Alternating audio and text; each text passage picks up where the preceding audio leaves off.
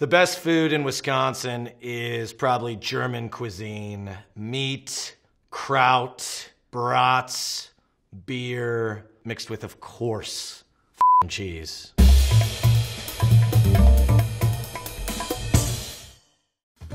The best food in Vermont is cheese. And I know people talk about Wisconsin as being like a dairy place and they have cheese heads. Whatever.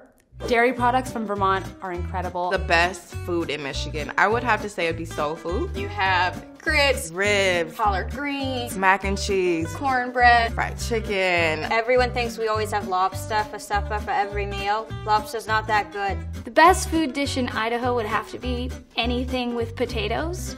We have a lot of them. If you haven't had a West Virginia pepperoni roll, you gotta go there and grab one. It's delicious. I must say, anybody who goes to the Heartland, you will have the best steak of your life. The best food in Nevada is definitely the $10.99 steak specials at any casino. They all have them, but it's actually really good. The best dish in Georgia is fried chicken and waffles, y'all. Fried okra, prime rib, chicken fried steak. Definitely deep dish pizza. They take everything and fry it within an inch of its life. I can't talk about food in Kansas without mentioning barbecue. And I know there's probably a lot of rivals for barbecue in the United States. Barbecue is hands down the best in Alabama, nowhere else. But I've yet to find a barbecue place that can kind of hold a candle to Kansas City barbecue. The best food or dish in Arkansas is my mama's banana pudding. Love banana pudding. of course, the Cuban sandwich, cheesy potatoes, biscuits. The best food in Arizona is Mexican food, hands down. Mexican food is just kind of a signature of California. The best food from New Mexico is a green chili chicken enchilada. Definitely like the margaritas, enchiladas. Poutine was always popular.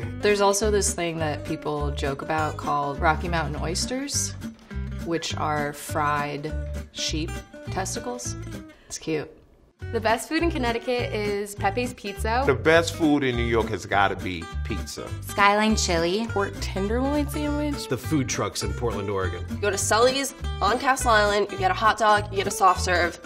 That's it. You gotta get a real poke plate, okay? No quinoa, no greens under it, just white rice, fish, and sauce. That's all. A popular dish in Minnesota would be something like a casserole, like a tater tot hot dish. If tater tot hot dish was on the school menu, it was exciting. Oh my God, the best food in Mississippi, hot tamales, no doubt. Grotto's Pizza is like household name, and if you go to the beach, you will eat a lot of it. I really like Kentucky Derby pie, which is pecan pie that's spiked with bourbon. The best food that comes from Pennsylvania is a cheesesteak, obviously. And the best place to get a cheesesteak is D'Alessandro's. The best food or dish from Iowa is definitely sweet corn. Obviously, a lobster roll in the summer. Fresh salmon, king salmon. Salmon is so good over there. The grease trucks at Rutgers make an incredible fat sandwich.